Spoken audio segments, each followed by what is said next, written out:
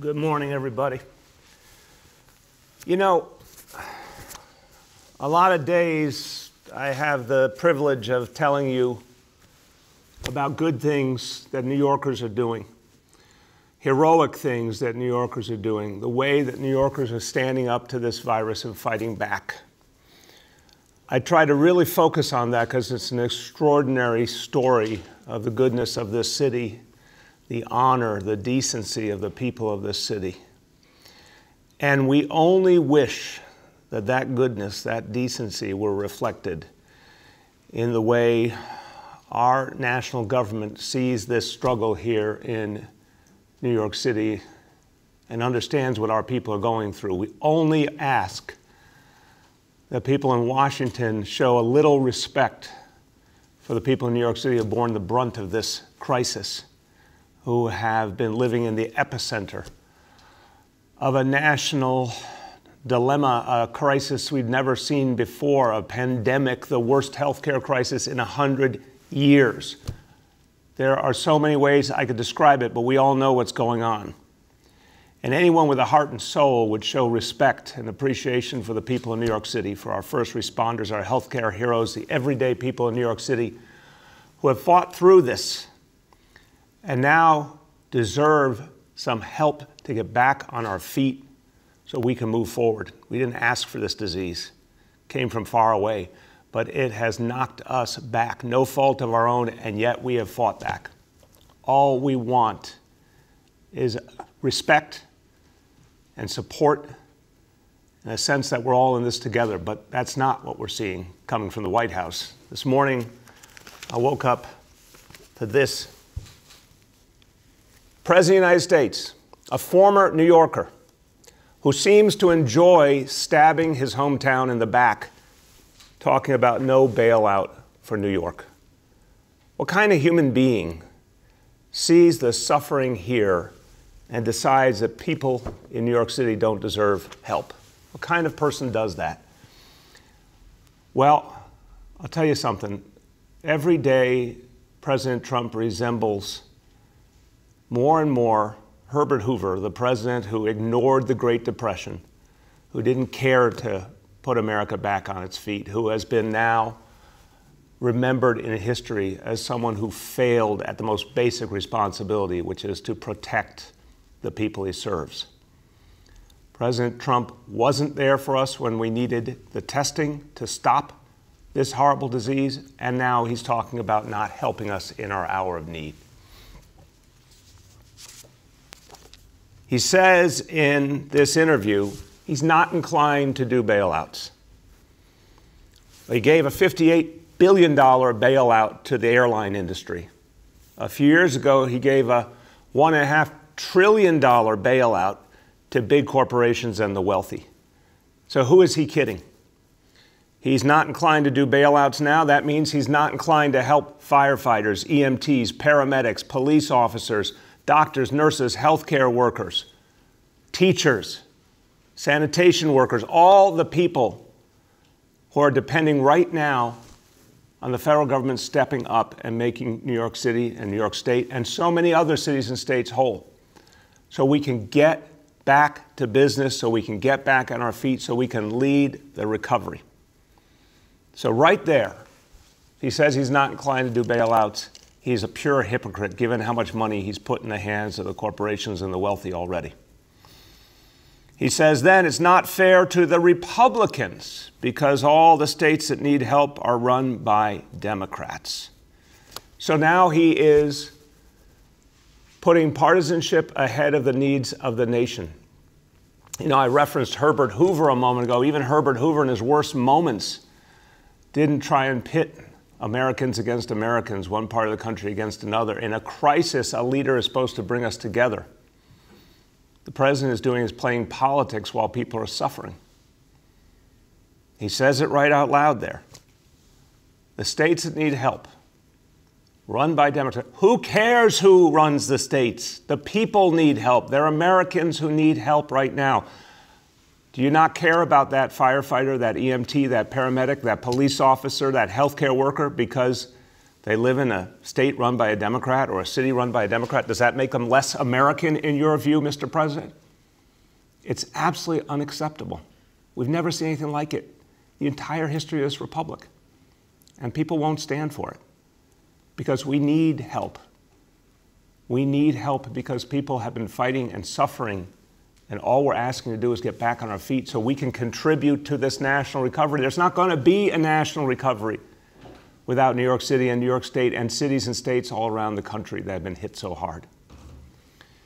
Then he says, Florida is doing phenomenal. Texas is doing phenomenal. Midwest is fantastic. Okay, so Texas. Here's a letter signed by 100 mayors in Texas, Republican and Democrat both, talking about how their cities are suffering, how they need help or they will not be able to serve their people. They will not be able to provide basic services. They will not be able to get back on their feet. From the great state of Texas right here. He says the Midwest is fantastic. How about this headline from the Associated Press? Coronavirus cuts deep scars through meatpacking cities in the Midwest. Crisis growing in Iowa and other states. I don't know what country he's living in, but here in the United States of America, people are hurting.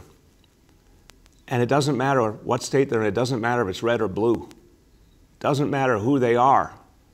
They're hurting and they need the help of their government. And now we have the President of the United States trying to back away from his responsibilities. Look, we cannot allow this to happen, and we won't. We're not going to allow one man to stand in the way of what the people of this city, this state, this nation need. The people rule here. The people will not stand for a government that turns its back on those who have fought heroically through this pandemic and are being looked at with great respect all over the country. You know, I talked to the president about Elmhurst Hospital, and he expressed sympathy, expressed admiration for the healthcare workers. He said, oh, I grew up in that area, Queens. Well, Mr. President, if you respect those healthcare workers, then don't walk away from them. Help them, because those very same people who have fought this heroic battle are now the people who don't know if they're going to have a job in the future because there's no money left. The only place that we can get the help we need to get back on our feet is the federal government. Mr. President, be as kind and decent to those healthcare workers as you were to the airline industry and the wealthy and the corporations. That's what we're asking. One standard for this whole country. Doesn't matter which state, doesn't matter red or blue, it just matters that Americans need help and they need it now.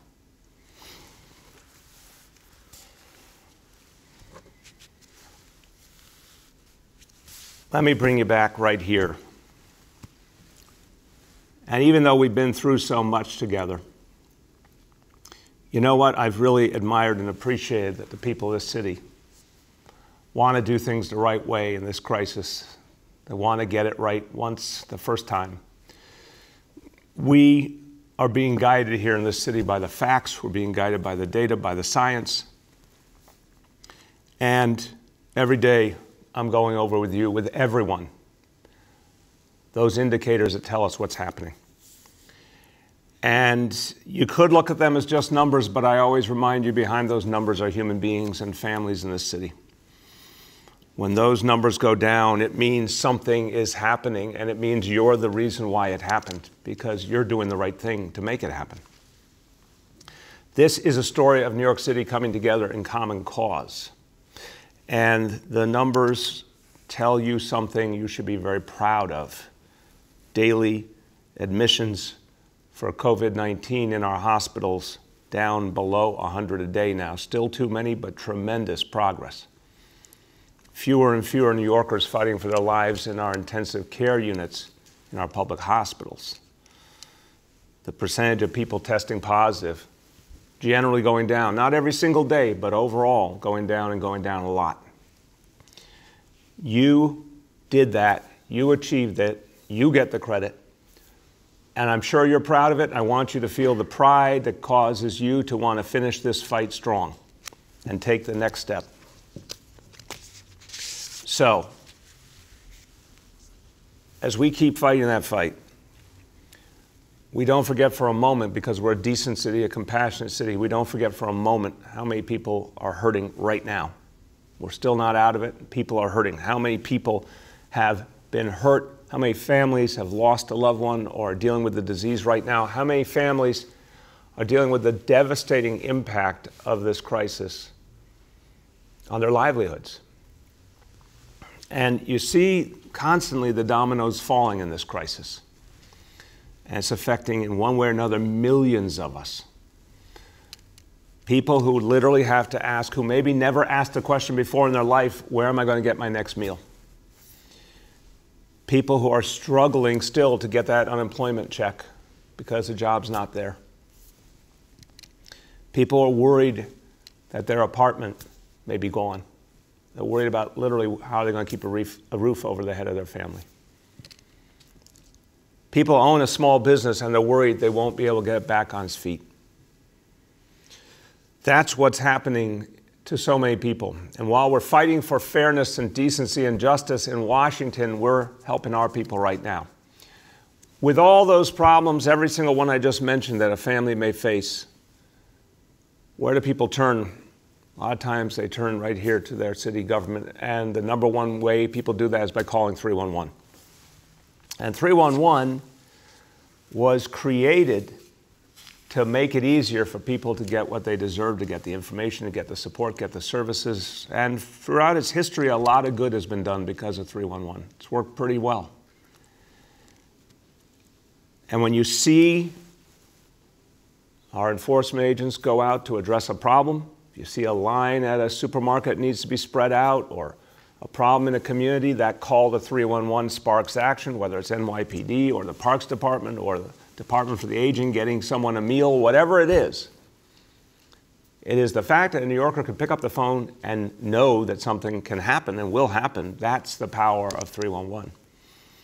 But 311, that system we depend on, has gone through an undeniable strain in these last weeks.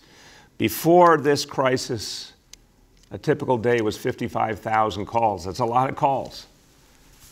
At the peak in April, nearly 200,000 calls a day, 4 times as many calls. And that just exploded in a matter of weeks.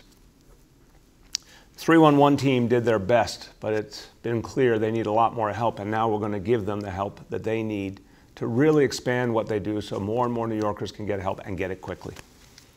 So we have a 3-part action plan to add support to 311 immediately. 1, we've hired reinforcement call takers. This one made all the sense in the world. So many calls, more people need to take them. 285 more call takers have been added in the last 2 weeks. 150 are NYPD cadets. What a great training for them in how to serve and help people in the city.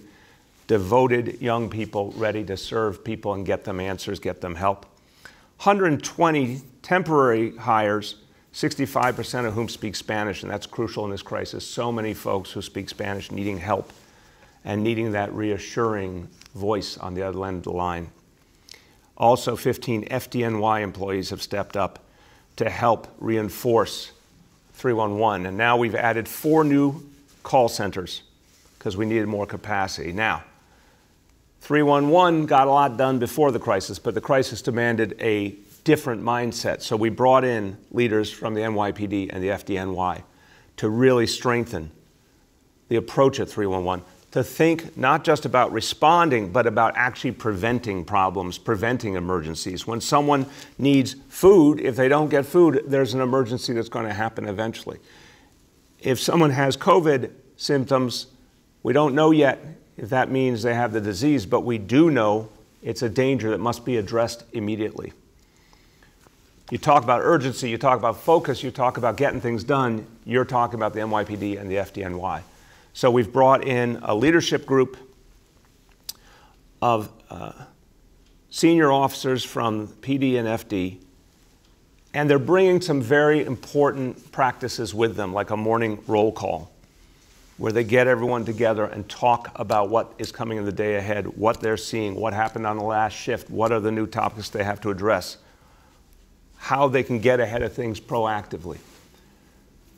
Also, a reliance on data and learning from the data. 311 has some great data scientists. The NYPD and the FDNY have really perfected the use of data to serve people better. So they're bringing in that expertise to ensure if they see a spike in calls at a certain hour, they see a certain problem that needs to be addressed, they're shifting resources, shifting personnel to that problem. They're also creating an express lane. And the express lane idea is if you're calling with something related to COVID-19, if you're calling with a need for food, something as urgent as that goes to the front of the line, gets addressed immediately. The goal here is to have little or no wait time for people who are calling about anything related to this crisis in English or Spanish. And of course, we serve people in many other languages as well. So what's happening now at 311 is something very different to deal with a crisis we've never experienced before. I want to thank everyone at 311 for the amazing work you do, and you've been strong during this crisis. I want to thank the NYPD and the FDNY for stepping in and bringing your expertise. Folks who know how to deal with emergencies and challenges better than anyone else on earth to make 311 much stronger, much faster, able to serve much better. This is something really important. It's going to help hundreds of thousands of New Yorkers right away. Now, one example. I told several times, I've told you about the importance of our New York City small businesses getting that federal loan program, getting the opportunity to tap into that, because the Paycheck Protection Program, it's a good thing, but what we found was the first round, a lot of money went to businesses that weren't the most needy. The second round, the money's going fast. We want to make sure that every New York City small business that needs those loans and they can turn into grants eventually, that every small business that needs them applies. Remember, this newest round, $310 billion for small businesses. And a special thank you again to our Senator Chuck Schumer, Congress member Nydia Velázquez, the chair of the House Small Businesses Committee, Speaker Nancy Pelosi. They all fought hard to make sure there was more money actually for small businesses, every kind of small business in every kind of community, but now we need our small businesses to take advantage of it. You can apply. It's first come, first served. So apply quickly if you have not. Money could run out in the course of this week, so please apply immediately. Go to the federal website, Small Business Administration, SBA.gov. But the reason I bring it up now is because if you need help and you're struggling with that application, you need answers, you need support, call 311. And our small business team will help you to complete that application and get it in immediately. There are a lot of ways 311 can help, and that's a great example. Let's help our small businesses get back on their feet. So anyone out there, if you own a small business or you know anyone who does, tell them right away, fill out that application. If they need help, call 311. Now, I'm going to go to a matter that really deserves attention. And I want to tell you what happened here just in the last few days. And if you're a parent, I want you to listen carefully in particular. I made it a point, since we're all in this together in this city, we're all working together to protect people. When something is raised by our colleagues in the media that points out something we all need to know about or something that needs to be addressed, I'm trying to remember to say thank you. So I want to thank Melissa Russo, who raised an important issue about a problem we're starting to see, and we take it very seriously. And in general, we know, as we've dealt with the coronavirus, that we have not seen the same kind of impact on young people that we see on older people, particularly much older people. But something's happened in the last few days that's beginning to concern our health department. And again, parents pay attention because it does involve our children. And I say that as a parent myself. I take this seriously. Even a few days ago, we were not seeing much incidence, but now we are. 15 cases in New York City now we've identified. And that is enough for sure to say, even though it's uncommon compared to the hundreds of thousands of people who have contracted this disease, is still causing us concern. So this particular condition, even though it's rare, here are the symptoms, and again, this affects children. Fever, rash, abdominal pain, and vomiting. If your children are experiencing, any child's experiencing these symptoms, particularly in combination, call your doctor right away. We want to make sure that if a child is dealing with this reality, they get the support that they need. We will have, in a few minutes, an opportunity to hear from our healthcare leaders who can explain in more detail. But again, when we see something, we want to identify it and tell the public about it. This is something that's causing concern. I want to make sure all New Yorkers are aware. And we've put out a health alert letting healthcare providers know that if they see incidents of this new condition, that we want to make sure it's reported immediately to our health department so we can identify what's going on, how extensive it is, and deal with it.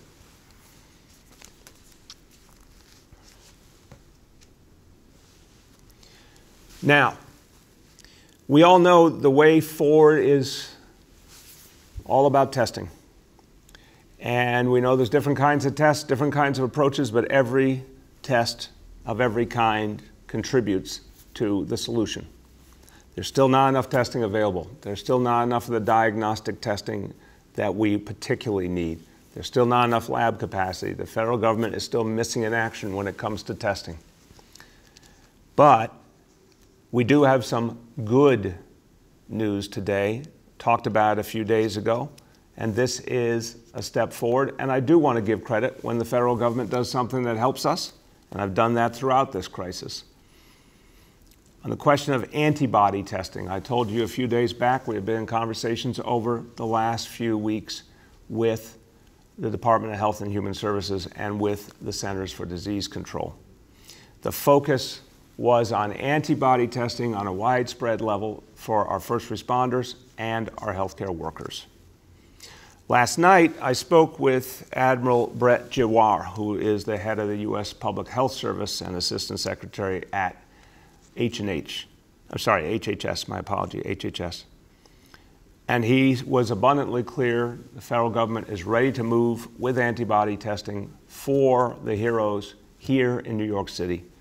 Any first responder or healthcare worker who wants to take advantage of it, it will be made available for free. This initiative will be up and running by next week, maybe even sooner, but certainly by next week. The goal is to test 140,000 of our heroes, and this testing will be done at hospitals, firehouses, police stations, and correction facilities. So this is very, very important. It's going to give us much more ability to let all of our heroes know what's happened in terms of exposure to this disease in their own lives.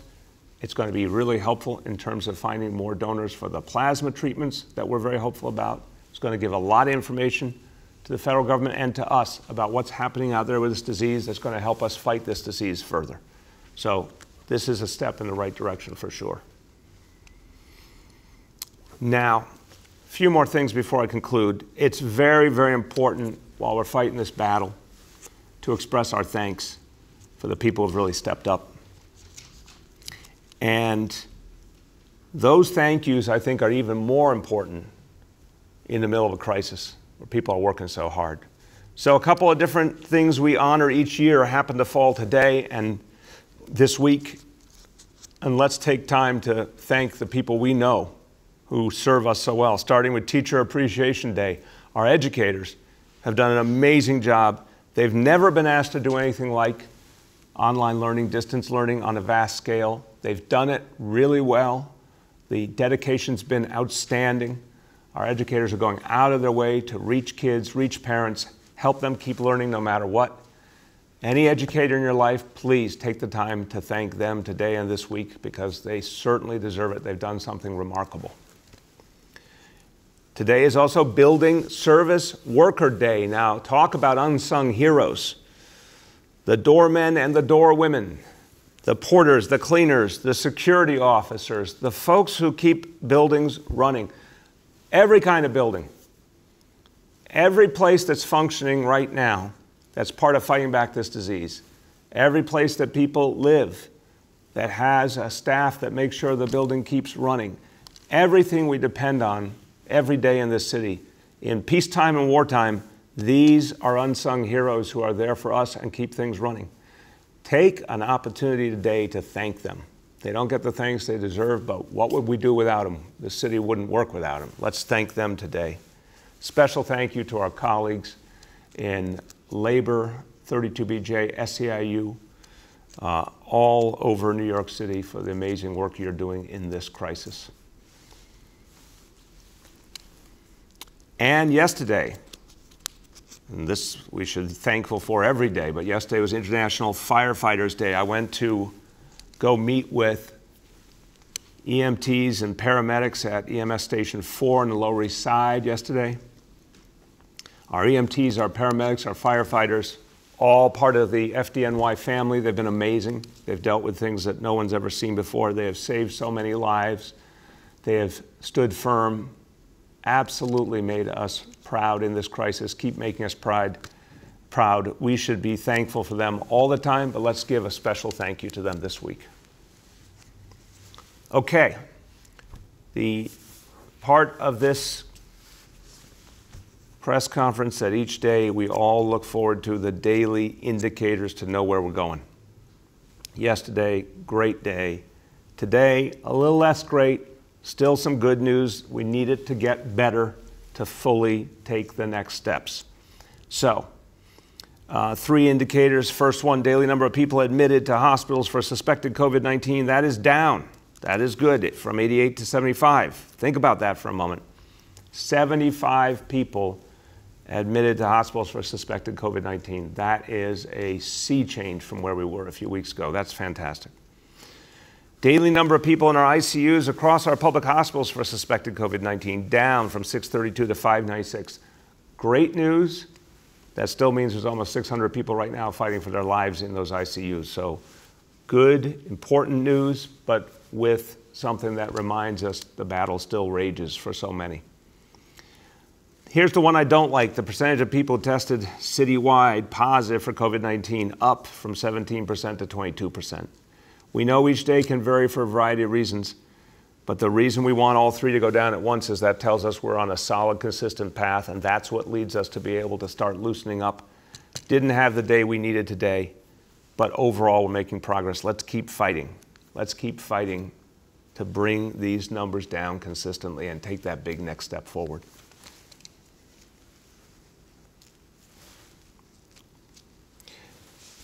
So, before I say a few words in Spanish, I just want to come back to what I started with. This is just about basic humanity and decency.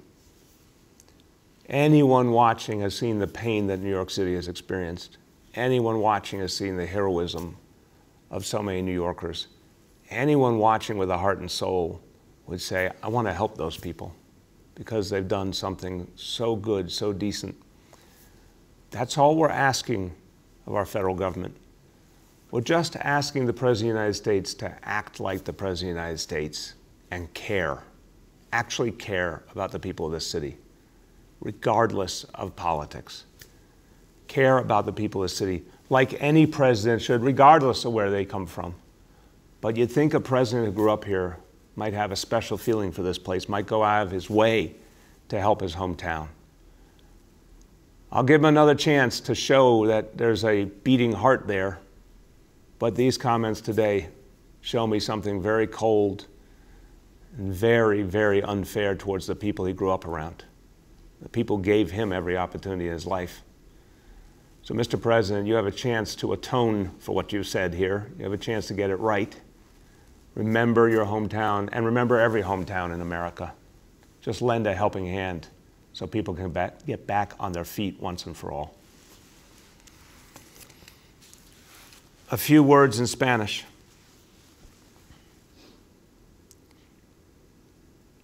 Este virus ha causado un efecto domino de problemas para tantos neoyorquinos. y muchos tienen sus trabajos, renta y seguridad en peligro. Su ciudad está aquí para ayudar.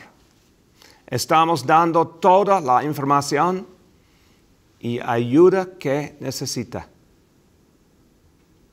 Con 311 y todos nuestros servicios. Usted no está solo. Vamos a superar esta crisis juntos.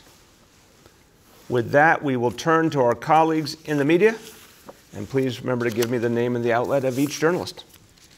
Just a quick reminder that on the phone we have Dr. Barbeau, Dr. Katz, Dr. Varma, Commissioner Shea, and Commissioner Tisch.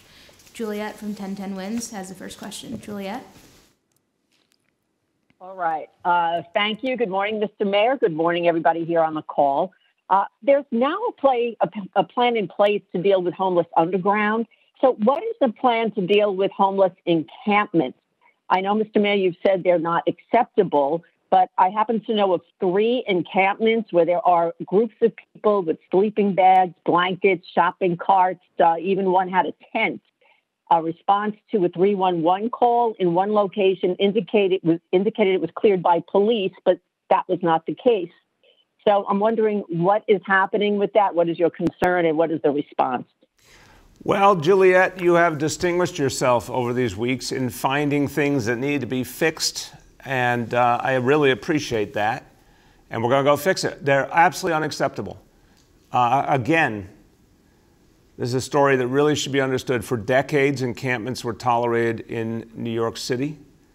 People would see them in different places, and somehow they were allowed to exist. I found it absolutely unacceptable, and I said to the NYPD, to social services, to the sanitation department, I said, if we see any encampment develop anywhere in New York City, we're taking it down, period. So I want you please to give those 3 locations to my colleagues here at City Hall right after this, and they will be dismantled immediately. It's unacceptable. It's not a way for human beings to live. It's not right. It's not fair to anyone. It's not healthy. We will not tolerate it. So just give us the locations and they will be gone. It's as simple as that. Nolan from the Post is up next. Nolan? Nolan? All right. Guess We will come back to Nolan. Double back to Nolan. Bridget from WNYC is up next. Bridget? Good morning, Mr. Mayor. First, I have a couple of questions about enforcement for you and Commissioner Shea. Excuse me. First, for tonight's historic subway closure ordered by the governor, how many police officers will be guarding MTA stations overnight from 1 a.m. to 5 a.m. since every station that doesn't have a locked entrance presumably needs an officer? And do you have an estimate for how much this enforcement will cost? And then separately, in the 75th precinct, there was another incident captured on video of an aggressive policing encounter with officers pinning what someone on social media said was a teenager for not wearing a mask. Commissioner Shea, do you have details about this incident? How are officers being instructed to enforce the city's guidance on social distancing and wearing masks? And it appears that one of the officers actually punched the young man in the head. Would that constitute excessive force? And does the department need to do additional retraining for officers and how to effectively interact with community when addressing social distancing concerns? Hold on, Bridget, respectfully, I'm trying to get everyone to really respect the ground rules here. We're absolutely going to answer your questions, but folks, our colleagues in the media, we're trying to get to as many people as possible. We have a clear rule, get 2 questions up front. A run-on question that becomes 4 or 5 questions is just not fair. We really are trying to be consistent here. We're taking lots of questions in the course of a week. So we're going to speak to, obviously, the first question about the subways. We'll speak to the video from the 7-5 precinct, but I'm going to take that broadly. And again, I'm sure your colleagues will have questions as well. But please, everyone, just respect each other by not trying to stretch 2 questions into 4 or 5 questions. Let me start, and I'll turn to Commissioner Shea. On the question of closing the subways in the late night hours, this is something I think is absolutely the right thing to do. to ensure the subways are safe and clean, to ensure that our essential workers are respected, protected, know they can be safe in the subways with a cleaner environment. The folks who are putting themselves in harm's way, knowing that every effort is being done to keep them safe. But also because I think it will disrupt another decades-old pattern of homeless folks, street homeless folks, staying on the subway all night in a way that I think is unhealthy, unfair, not good for anyone involved, starting with the homeless person. We want to disrupt that. We want to get them help. We want to be able to be there with outreach services to get them to shelter. So I really think it is the right policy. Clearly, it will require serious effort by the NYPD, but I'll remind you that in those same stations that are closed, there will be people cleaning, so there will be MTA staff there. Those are not stations that, from every understanding I have from the MTA, they're not just going to be empty and barren. There's going to be activity going on. But the NYPD certainly is going to support in a variety of ways. The commissioner can speak to that. I will remind everyone that since there aren't trains running, NYPD officers will not be on trains, so it frees up a certain amount of personnel to address the stations during those hours. Also, obviously, hours that there's generally in this city much less activity than other hours of the day.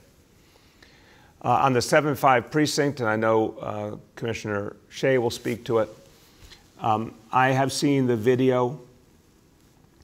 There's obviously going to be a review to understand all the facts. The commissioner and I spoke this morning. I think every one of these cases has to be seen individually. I would caution against anyone trying to look at different videos or different situations and see them all the same. They're not all the same.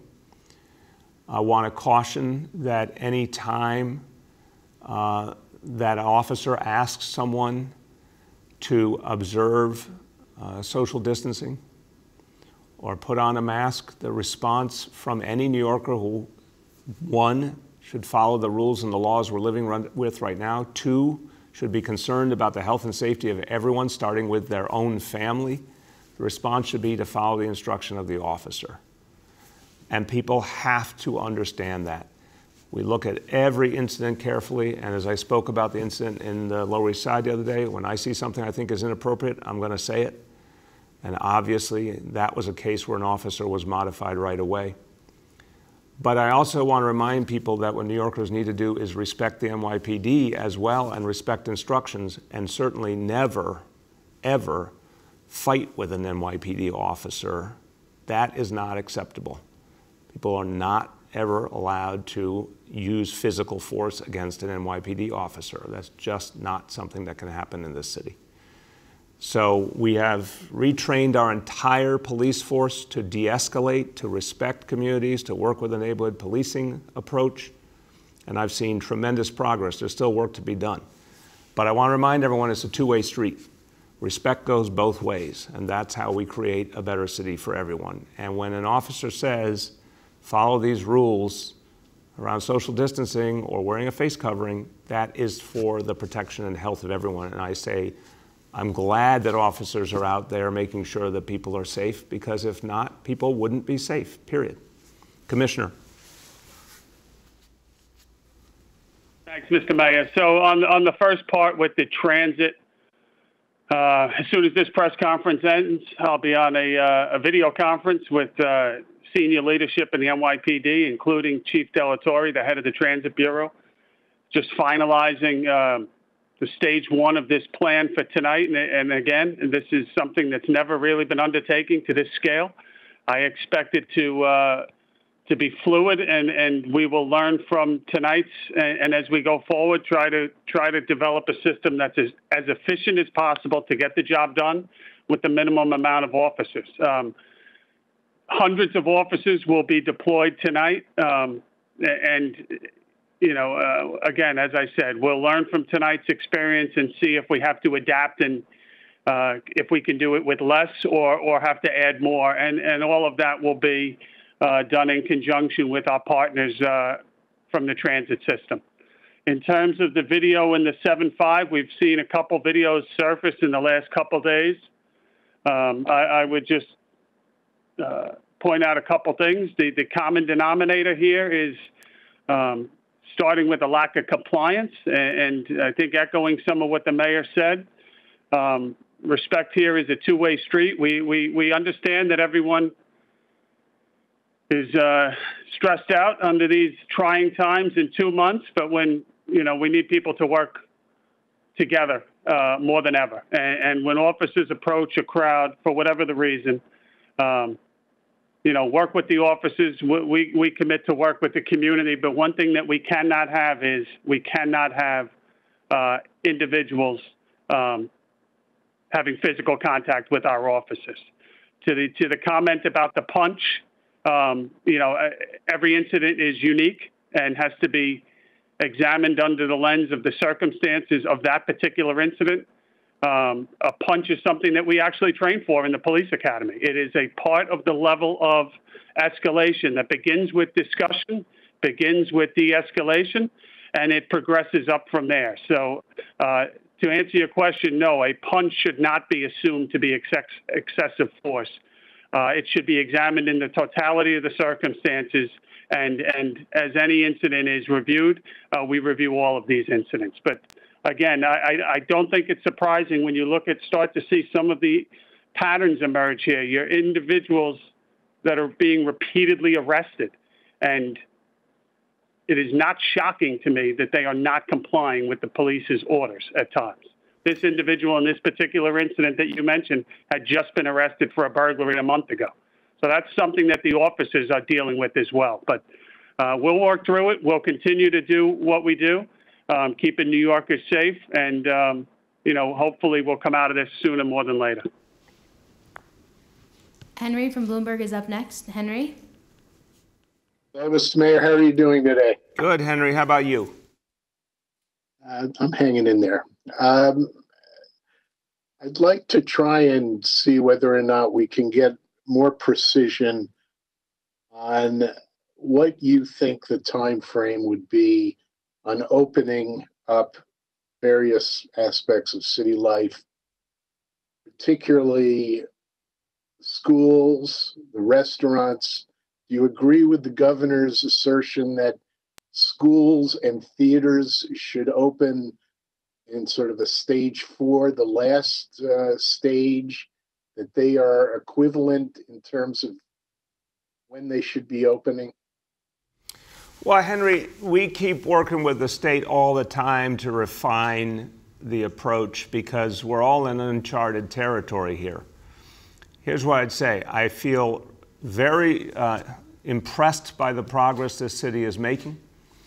That gives me greater confidence about something that we all should be working towards, which is the reopening of school in September. We got a lot to do to get to that point where we can do that effectively and safely and smoothly, but I'm getting more confident by the day when I see these facts. Now, we are not there yet. You've been watching our daily indicators, a lot of progress, but still not the kind of consistent progress we want to be able to take the first steps to relax some of the restrictions. But I am increasingly hopeful about the ability to open school well and fully in September. Remember, the tightness of the approach that we're using right now is, again, to ward off a resurgence, a boomerang, and that is the best way to keep squeezing this disease. And the test and trace strategy, which is going to be coming up intensely now, is crucial to that as well. So I think there's broad agreement, and certainly this is some of what we see from around the world, that certain types of settings lend themselves, in terms of reopening, to being in the earlier stage because there's more space available, more distancing can be done. Others are inherently places where people are close together. You would include schools in that. You would include theaters and sports events and all. So it makes sense that you're going to go in stages. But rather than theorize about it, Henry, we're going to literally lay it out step by step as we are ready. When we see the indicators get close to where we need them to be, we're going to lay out what the next steps will be. And that's something that I think will be constant because we keep making progress. But I don't want to theorize about what happens too much down the line, because the first thing is not to get overconfident and to fight off any chance of that boomerang. If there's a boomerang, then all schedules get set back, and that's not something I'm going to see happen. Trying Nolan from the Post one more time. Nolan? Nolan, can you hear Mr. Mayor, us? can you hear me? Yeah, Nolan, Mr. Mayor, how you can doing? I'm doing all right. Two questions, two separate issues. The first of which is the governor has frozen wage increases for state employees as a way to try to create some breathing room in the state budget. Are you considering a similar move here in the city? And the second question is, with the city's death toll, approaching, or the state's rather death toll, I think approaching 20,000 at this point, why does your administration continue to be so guarded in discussing how this city is treating its dead?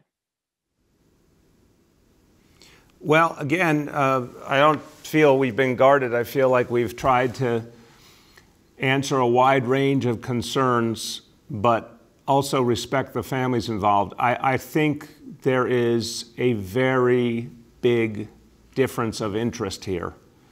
Meaning, I think the media, respectfully, and I understand it's your job, I also understand the nature of the free enterprise system.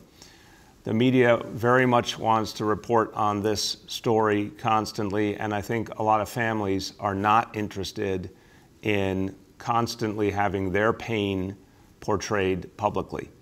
And we're trying to strike a balance here, where we're answering the concerns functionally without dwelling publicly on something that's very sad and tragic and very human and very individual. So where there's a substantive issue to address, we're addressing it. The situation continues to move forward as we reduce the number of people we're losing each day, thank God, as we're taking small steps towards getting back to normal. But, I think whenever an issue has come up, we've addressed it and been open about it, just not lurid about it. We're not going to go into a lot of detail. That's just the way we're going to handle this.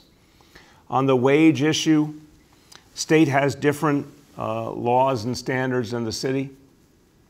Right now, our central focus is on keeping our city going, keeping our workforce going so we can serve people, so we can provide services, so we can get back on our feet. Our ability to do that's going to be absolutely determined by what happens with the stimulus bill this month. If we get help, we can move forward. If we don't get help, some very, very tough decisions are ahead, much tougher decisions than something like a wage freeze, much harder decisions ahead if we do not get help from Washington. Christina from Chalkbeat's up next. Christina. Hi, Mayor. Thanks for taking my question.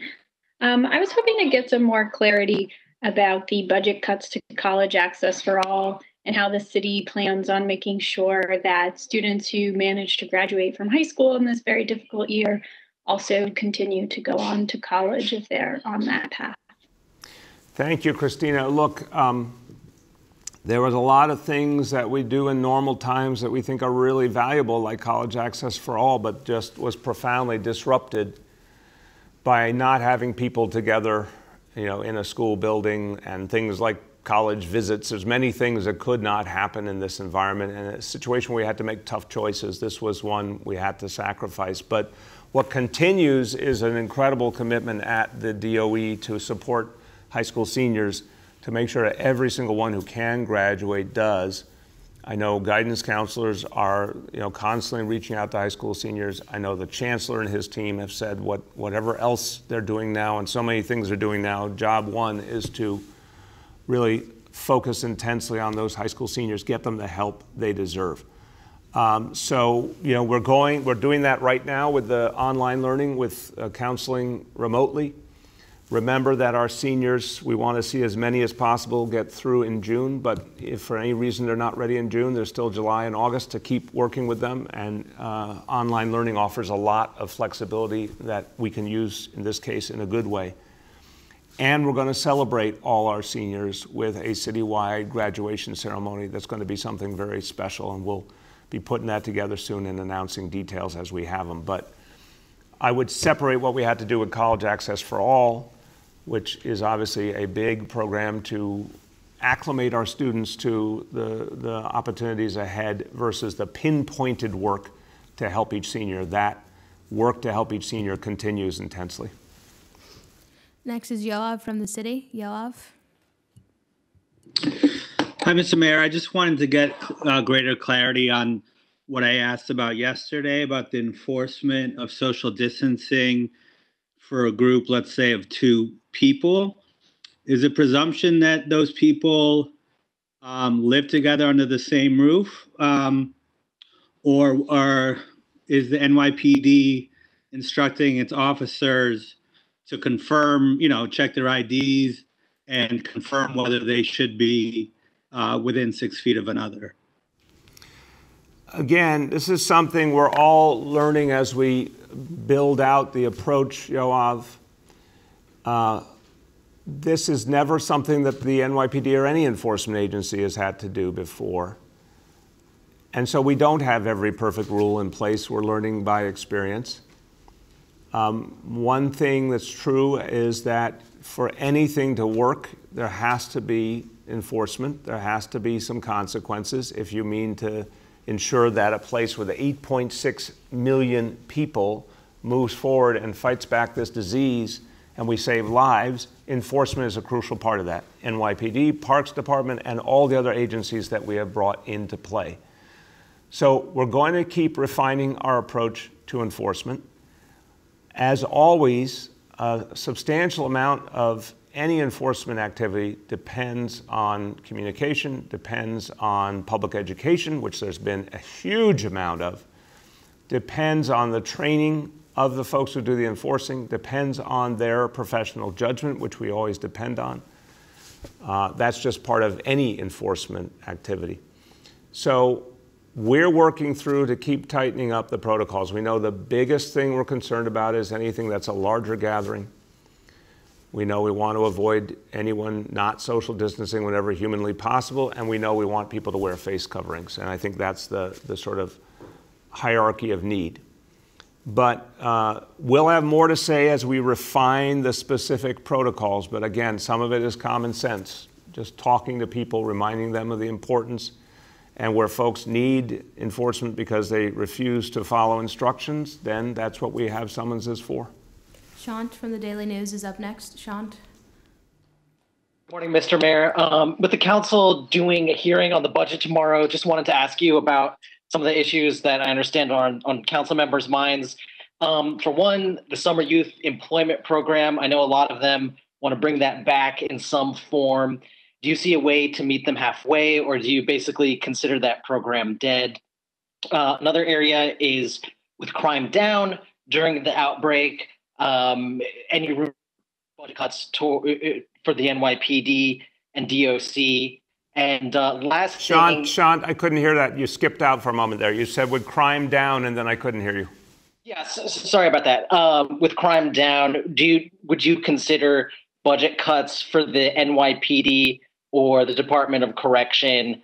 And last thing, if I'm understanding correctly, is that your revised budget has $2.4 billion for the coronavirus response this year, but none marked for fiscal 2021. So yeah, what are your thoughts on preparing for fiscal 2021? Again, I'm going to do this, but I'm going to start to just cut questions off going forward when people go from 2 into 3. We're just respect the questions. They're all good questions, but it's the SYAP is one question, the PD and DOC is another question, and the 2021 is yet another question. So just saying it to everyone, I'll start to edit if needed. I would ask people just really respect each other and respect what we're trying to do here to get as many people an opportunity. 2 questions, really clear what 2 questions is. SYEP, always talking to the council. This is what we do. This is democracy. This is, the different branches of government working together. And I will remind you, this is now the 7th year that I've gone through this process with the council. Every single year we've come to common ground, gotten to a budget on time, gotten to a fair, smart, balanced budget. So we're going to do it again, and the work with the council's been, very, very respectful because everyone understands what we're going through. The council cares deeply about SYEP. I care about it too. It's expanded greatly during my administration. I've said, one, we don't have money right now. Two, we don't have a logistical framework to make it work because people can't gather, and it is wholly dependent on people gathering in the same place. So I don't see a way to do it right now, but I'm always going to have an open door to the council, and budget adoption is not until, the middle of June or later June. Things could change by then. So don't see it now, but the conversation is open. On Police Department and Department of Corrections, no anticipated budget cuts at this point. Both of them are doing extraordinarily important work, and we need to keep them doing it, dealing with a lot of new challenges in this crisis. Again, anything could happen between now and adoption, and the number one question is what's going to happen in Washington with the stimulus. That will frame everything. And then what's happening with the disease will frame a lot. So nothing anticipated now, but everything is an open question depending on what happens in Washington. And then absolutely in the following fiscal year, we're going to be dealing with the coronavirus in a variety of ways, certainly the aftermath of it, if not the real thing again.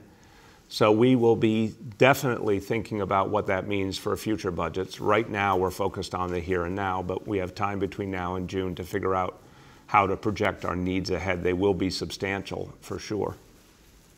Sydney from the Advance is up next. Sydney. Hey, Mr. Mayor, I have two questions. I wanted to follow up about adding Staten Island's private hospitals as well as the rest of the city's private hospitals to your daily ICU indicator count. I asked you a week ago if you would consider adding at least Staten Island to that count so that the 5 boroughs are represented, and you said you would look into it, but it looks like you've decided not to add Staten Island and private hospitals. Can you explain why you decided not to? And second, going back to the military medical personnel, it's my understanding that the federal government said that military medical staff could only be sent to New York City's public hospitals. I wanted to know if you ever tried to go back to the federal government and ask if it would be possible to send them to Staten Island because it has no public hospital and is still a part of New York City. Can I read you a quote? I know you don't want us to run on with questions, but it's relevant to the military medical part. So yesterday, in response to what you said about not wanting to send the military medical staff to Staten Island and only to public hospitals, Borough President Otto and Congressman Rose said the ease in which the de Blasio administration allows the fact that Staten Island has no public hospital to be an excuse for them to avoid their responsibilities to Staten Islanders is stunningly callous and contemptible. What do you have to say to that? And again, about if you tried to ask the federal government to send staff to Staten Island? Thank you for the questions, Sydney. Look, I think we're just in a kind of revolving door here, and I'm just not going to play that game. Whatever any hospitals have needed around the city, there's 56 hospitals. When they have needed help, we've gotten them help. In the beginning, we all were struggling just to try and keep the most basic operations going as the disease was growing intensely. Overwhelmingly, the biggest challenges were in our public hospitals, starting with Elmhurst Hospital. We needed to reinforce the places that were bearing the brunt. As we got more resources, we started spreading them more intensely all over. Every hospital has been served by that effort. As we got more personnel, we've been sending them all over. I get requests from Staten Island, from Rumsey, and every request is honored. Whenever we have something, we provide it. But the military medical personnel were explicitly requested for our public hospitals that were bearing the brunt. We got a good number. We got less than half of what we asked for originally, so it was not anywhere near the number that would have been ideal. But we've used them for the intended purpose. So I think your questions are always trying to suggest something that's just not there, which is any difference of feeling and concern. I care about all 56 hospitals. I care about all 5 boroughs. I think a lot of people don't want to ever let that in because it's politically inconvenient, but that's fine. I'm used to it by now. If the hospitals in Staten Island need something, we're going to get them help. We always have gotten them help. But different hospitals, different communities are dealing with different needs. That's just been clear throughout. The other question, the indicators, again, as I said to you several times, the public hospital indicators are the most consistent, and they tend to reflect what we're seeing from all 56 hospitals, but they're more readily available and consistent information. I'll double check with the team again, but to date, no one has shown me evidence that we need to broaden. You're seeing something in this indicator I think isn't there. It's not meant to be what's happening in each of 56 hospitals. It's meant to be a trend line for the whole city. And using the 11 public hospitals is a simple, verifiable way to do it and appears to be consistent with what other hospitals are experiencing. Last two, Katie from the Wall Street Journal. Katie. Hey, good morning, everyone. I have a question for Dr. Barbeau, and it's actually about the warning about the Kawasaki disease and the toxic shock syndrome seen in children. I'm just curious, what took the city so long, I guess, to identify these pediatric cases? I know you said on April 29th that the city had not seen cases of this severe rare illness in children, and they were surveying pediatric intensive cares. The 15 patients were hospitalized between April 17th and May 1st. So was there just more monitoring being done, or what can you explain the gap there? Thank you. Yeah, and let me jump in on Katie's question. Oxiris, and obviously if Mitch or Jay would like to join in as well after Oxiris, start, if you would, by defining so everyone knows, particularly parents know, what are these syndromes, explain it from scratch, and how to identify it, what it does to children, et cetera.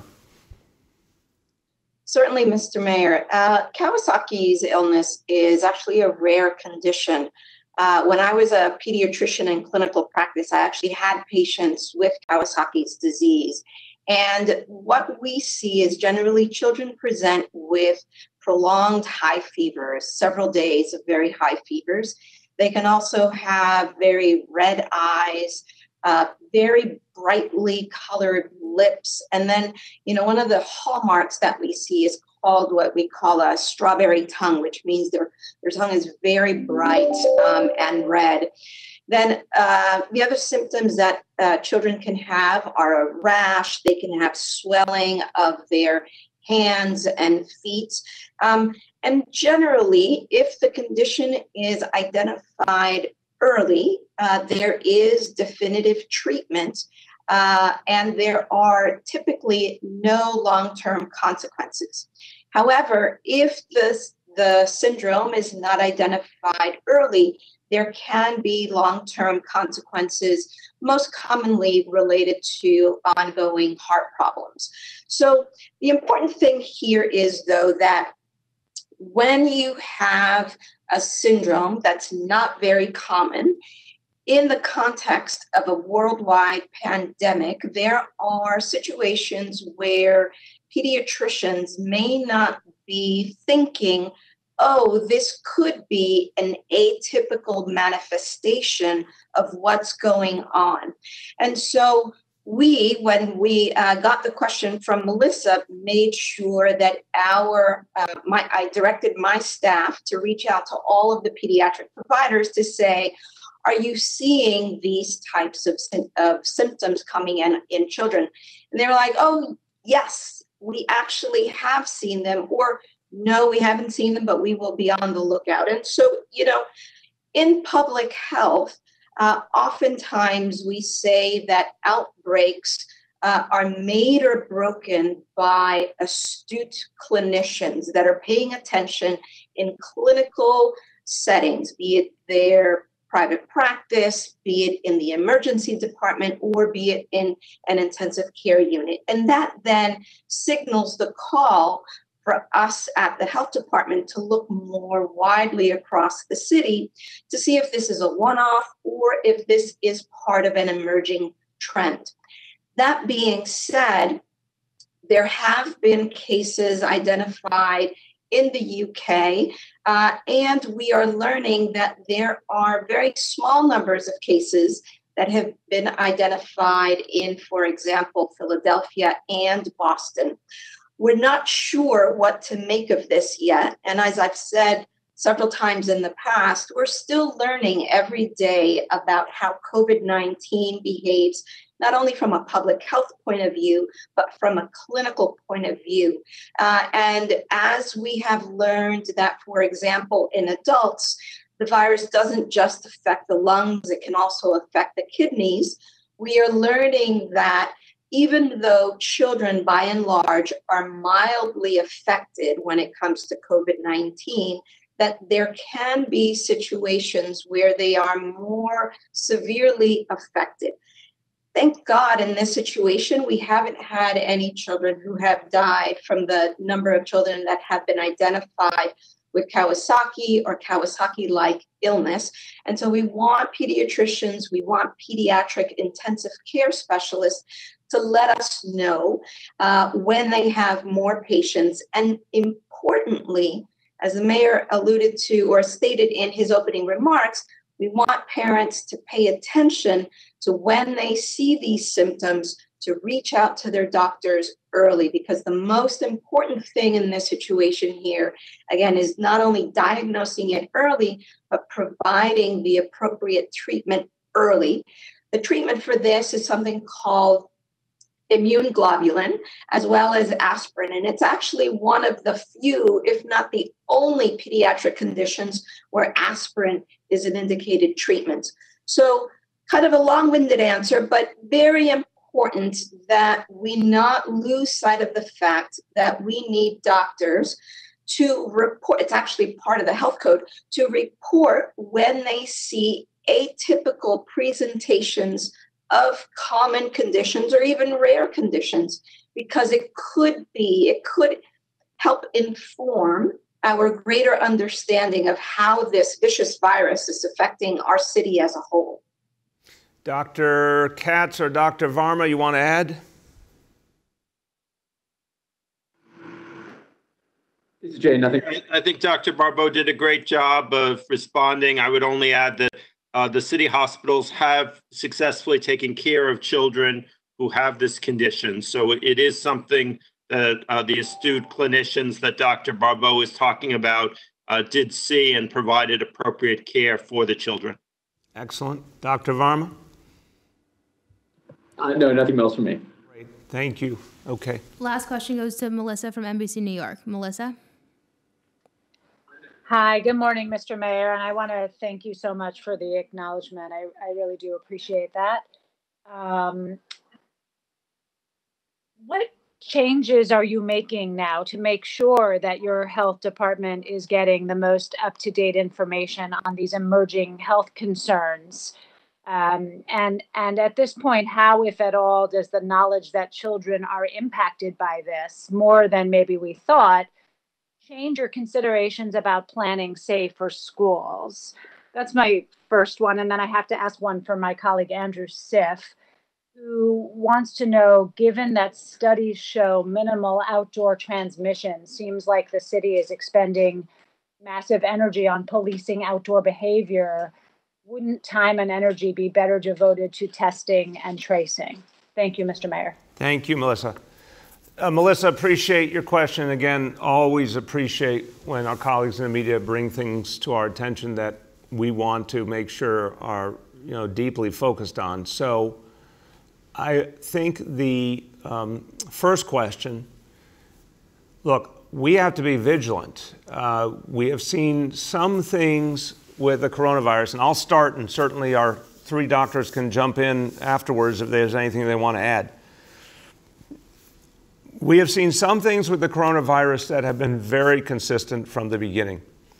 For example, that the vast majority of people did not need hospitalization, ended up with something that was much less severe. But there obviously have been so many people who did need hospitalization and so many people we lost. There's no consolation in the fact that most people went through it better, but the predictions did hold on that sort of vast majority not having the extreme experience.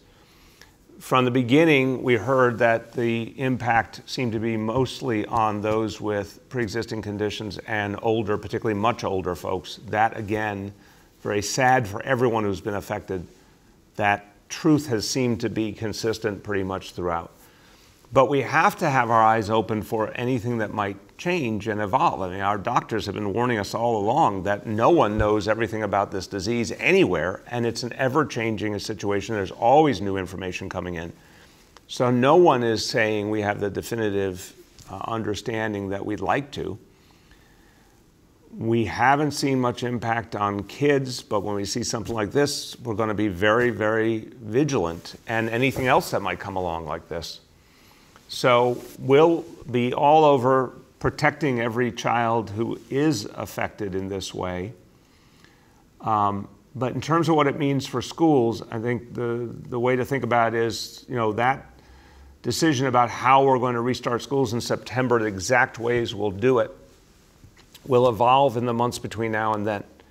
We certainly want to make sure we come back safe. And if we're seeing any other particular challenges to kids, we're going to add that into our strategy. But my bottom line is, I believe fundamentally we'll be able to reopen schools in September, but the way we're going to do it has to be a safety first approach. And absolutely we'll have to reference the best knowledge we have as we get closer from the healthcare community. On the outdoor question from Andrew, I don't think it's an either or. It's a fair question for sure. I would say it this way. The testing and tracing operation is going to get anything and everything it needs to succeed. That is a different question than how we use all of our enforcement personnel to ensure there is social distancing. The fact that our numbers are going down is directly related to the fact that people stayed home to the maximum extent possible, practice social distancing, and more are wearing those face coverings. That is why we are seeing the amount of people affected by this disease steadily decline. So we're going to stick with those strategies, and we have to enforce them to make sure they work. That's just reality, especially in warmer weather. So I don't think it's either or. I think we will have a strong enforcement approach, constantly be informing and educating people, but also build an intensive testing and tracing apparatus. We need both, actually, to succeed. It's the only way forward. Doctors, anything you want to add on Melissa's questions? A question about how we stay vigilant to anything that might affect kids and as we look forward to school. Anything you want to add to that? Yes, Mr. Mayor, I would add, first of all, I want to start by thanking Melissa for bringing this to our attention. And it's certainly something that we will continue to pay close attention to. So as a result of this, we issued a health alert that goes to thousands and thousands of doctors across the city. And so my expectation is that as a result of us issuing the HAN as a result of the coverage that this is getting, we will get more cases identified of Kawasaki's illness, as well as Kawasaki-like syndromes in children that are more aggressively affected. And so we will continue to monitor that situation. With regards to the ongoing transmission of COVID-19 in children, I think from the beginning we have said that children are not an exception to this, that they, like adults, can be infected, they can transmit the illness, but that the learning that has gone on has been that they are not severely affected. I think one of the new things that we are also learning, and I think time will tell how much this will sort of change the clinical course and the public health course, is that the strain of the virus that we're actually seeing here in New York is behaving slightly different than the strain that was observed in China. And so hence we're seeing children with Kawasaki-like syndromes. And so the answer is that the preventive measures that have been put in place with regards to closing the schools, social isolation, physical distancing, the face coverings, the vigilance around hand hygiene, all of those things are the layered approach. They're going to help us when the time comes for safely opening our schools. And I think that we've got a significant amount of time to continue doing that learning from the scientific community. And, as we've demonstrated to date, as the science becomes available, our guidance needs to adapt to that to ensure that we continue to keep New Yorkers safe. Dr. Katz or Dr. Varma, anything you want to add? Mr. Chair, I would just like to kind of emphasize the fact that we have to be really humble in the face of this infection. There's a lot that we're still learning, and there's a lot that we'll continue to learn. The fact that it wasn't seen or reported in Asia may be something to do with the virus. It may be just that there needed to be a certain number of people that were infected until we saw these things. So I think it really does reinforce, number one, the fact that we're learning as other people are learning. So we value the feedback and input that we get from providers and patients, and need to always be open to considering new possibilities. And the second is that it just really does emphasize how important the efforts that New Yorkers are taking regarding social distancing. We can't be complacent and say that, even though kids generally have a mild illness, of course, if it's your child or yourself that gets that illness and it's severe, you're more than just a statistic. It's a real dangerous problem. So I would just emphasize these points about the need to be humble in the face of new information, constantly accepting and learning it, and also emphasizing that we should never take this virus too lightly. Amen. Dr. Katz, anything to add? No, sir. Thank you. Thank you. All right. We'll conclude today, and I just want to go back to the point about when people need help, where they turn. I want everyone to understand this has been a time in our lives, in our history, unlike anything else we've ever been through. And I think there have been many, many times where people have been shocked to be dealing with something they never would have expected. There are people right now, watching right now, who have had to worry about food. I did a conference call with a teletown hall, I should say, with thousands and thousands of members of AARP, and a man got on the line from Manhattan who clearly explained that he had never had to wonder about food before in his life, but now had to, and it was a shock to him. There are people who always had a job until the day that there were no jobs because of this crisis. Folks who felt that they had their life together and now are dealing with fears, anxieties they never could have imagined. This is happening to everyone in one form or another. I want people to not feel alone. I want everyone to know we are here for you.